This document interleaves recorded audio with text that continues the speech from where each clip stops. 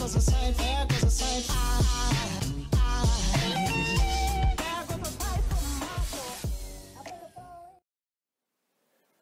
What's going on, everybody? I would like to welcome you to the Godly Potential Podcast, and those of you watching from YouTube. So those of you who don't know, for the Godly Potential Podcast, this is a podcast pretty much where I talk about anything that's interesting to me at the moment, any topics that I feel are pretty necessary for anybody and pretty much my journey, things I've done that I feel could help others if need be. But in this particular video and podcast, I want to touch on something that's extremely important. So, when I woke up today,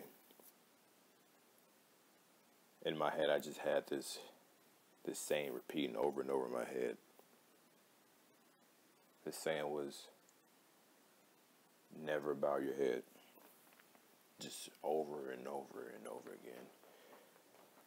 This saying, just do not bow your head. Never bow your head. Never walk around with your head bowed. And I was confused because I don't walk around my head bowed.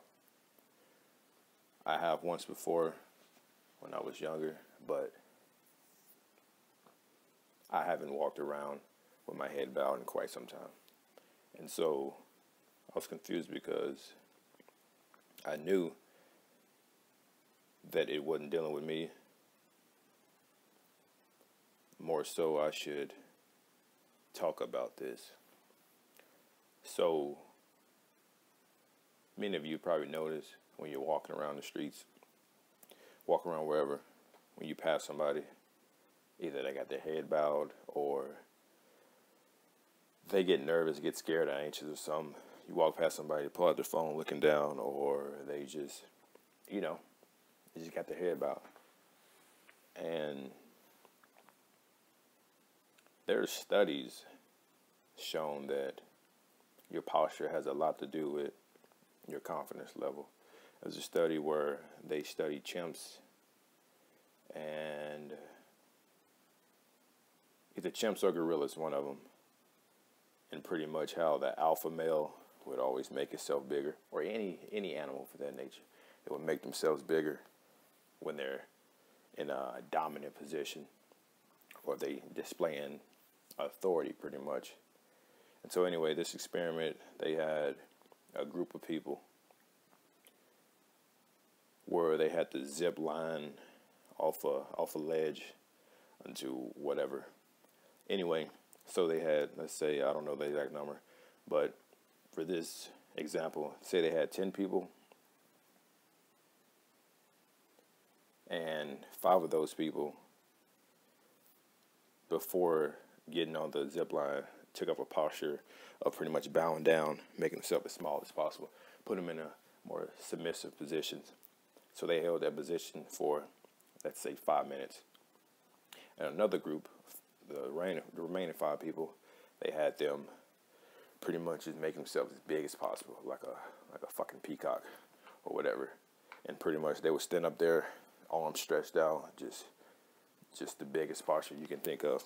So anyway, after they held that position for about 5 minutes or so, they had each one of them zip line down. Now the group of the people that were pretty much cowering or in a submissive position, on average took about, I want to say, 2 to 3 minutes longer to go down the zip line than it did of the person displaying that dominant position. And not only that, just that shit says a lot about what's going on inside. You can look at a motherfucker that's just crouched down, just slumped over, terrible ass posture, like they got a fucking shell on their back or something. It's just all bad, and like you just know either consciously or on a subconscious level, like this person's unsure of themselves, they're insecure, or they're hiding something because they're trying to make themselves small as possible. and especially for this example for men. So when we're seated or whatever, we tend to have our legs spread. For one, it's for our genitalia, but also it takes up more space. It shows that we're secure in ourselves. We're dominant, opposed to if you see someone just like I said before, make themselves as small as possible. It just shows you that they're in a submissive position. Now, that example is mainly geared towards men, because ladies, I don't expect to see a lady with their legs just spread all wide just because you know why. And so that those postures just yells volumes. And I'm big on body language. I study body language, and it's one of the main things if you're ever conversing with someone, or before even you're just observing them, just looking at them, or have you ever like been out about in a restaurant waiting for your food or whatever, in the club, and you're just observing your surroundings. You could just pick apart people. It's like, all right, that person is confident, that person's unsure of themselves, that person's not interested, they're ready to leave, look at their feet position. Like, endless fucking cues, examples, what have you. And like, basically what I'm trying to say is, don't walk around with your fucking head bowed. Keep your head up. Like I said earlier, or I don't even know if I did. I'm just flowing right now. I used to walk around with my head down, just like the majority of people nowadays too. And even when I started to correct myself, I would look up when somebody walked past, and automatically my eyes would dart down and my head would want to follow. So once you start doing this shit, it's gonna take time. It's gonna be rough at first because you're going against all that programming. Say you're 24 years old, you're going against 24 years of programming that you've been head down. And sometimes this has come from childhood. Say you grew up in not the western part of America, or western part of the world, I should say. I know in some cultures, making eye contact with your elders or superiors or adults or what have you, it's a sign of disrespect. So in that case, it's going to be a lot harder to fight that. But if you grew up here in America, then it's going to be difficult, but not as difficult as it would for someone from, say, eastern part of America. But just work on it, and eventually over time, it will get better. And like I said, fucking majority of people are looking down anyway, the head bowed. When you fucking make eye contact, they're gonna look away anyway. And like, say fellas, if you're trying to get a lady, if you're talking to her and your eyes are fucking darting everywhere, for one, it says you're nervous about something that's gonna make her nervous, or any person for that matter nervous. It looks like you're fidgety, you're ready to get out the conversation, you're not fully engaged. Just so focus on making eye contact. Have your fucking head up. Don't fucking cower, don't bow down. Never fucking bow your head. Even in defeat, fucking keep your head fucking raised.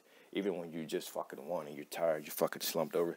That's why I feel like, besides the fact that open up your lungs, say you get done during any type of sports practice, your coach will tell you to stand up, put your hands on your head.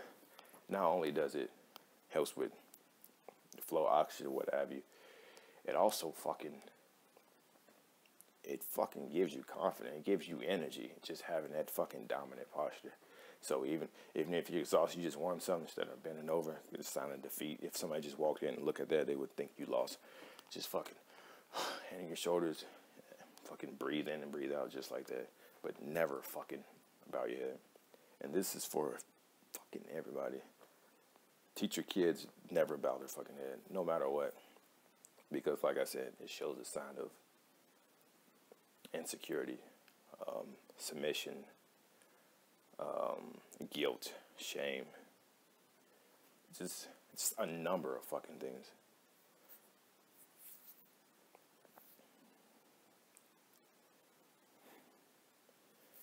Just thinking about it, and just it shows a lack of pride in yourself. Like, show me someone that's winning, or that's confident, or that's successful, or that's secure in themselves, that walks around with their head bowed, looking up like this. Like, you won't fucking find it. Unless they're, say, hypothetically, they're a celebrity and they got their hat pulled down, their hoodie, the hat on their hoodie or whatever, draped over because they're trying to hide. But just like that, it shows that you're fucking hiding. But anyway, this is I don't know, a rant of, I don't even know what to call it. I just had to get this out there. Just do not ever walk around with your head bowed. Like, ever. It's to the point where now, even for me, if I'm walking, I look down to look at my shoes or something in the road, automatically a thought pops in my head. Pick your head up. My dad used to tell me that shit all the time, too. It was like, pick your head up, because my posture used to be shitty. Used to sitting down all the time, just slumped over in classrooms, what have you, just watching TV all the time, just develop shitty posture. My dad used to tell me all the time, keep your head up, boy. Keep your head up. And at the time, I just like, oh, I don't fucking know that. I mean, I know Tupac got a song, fucking keep your head up, but but I didn't really know the significance in that until later in life, where I'm like, all right, I understand now. I see what it shows, because first impression's everything. So now I fucking understand. But yeah, just take pride in yourself. Take pride in your lineage. Know that every time you go out, you're representing your entire name, your entire ancestry, entire heritage. So have some pride. Never fucking cower, never back down, never bow your fucking head. Just show some fucking self-respect. But anyway, this is all I wanted to touch on. Just a video, quick little rant or what have you. But it's been real. Let me know in the comments. What do you think of this? You know anybody that walks around cowering, bowing their head? Let me know. Show them this video. If you want to see any other content, let me know. Leave a comment, personal message me, or what have you. But anyway, see you guys next time. Peace. There goes a sight from my soul.